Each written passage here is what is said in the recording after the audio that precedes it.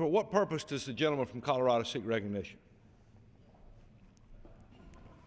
Thank you, Mr. Speaker. I rise to ask unanimous consent to address the House for 1 minute and to revise and extend my remarks. So recognized.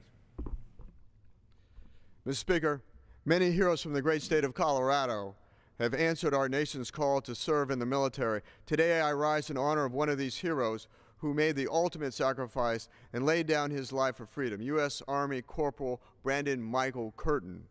Corporal Kirton of Centennial, Colorado, graduated from Englewood High School and chose to serve in the U.S. Army. In the Army, he deployed with his unit in support of Operation Enduring Freedom and fought at the tip of the spear in Kandahar Province, Afghanistan. On May 18, 2011, his unit came under fire and he gave his life fighting the Taliban. Brandon is remembered not only for his heroics on the battlefield, but for the tremendous impact he had on his family, friends, and community. His absolute devotion to his family, his selfless attitude, and his ever-present sense of humor were all the trademark characteristics of a young man who made a lasting impression on all who knew him.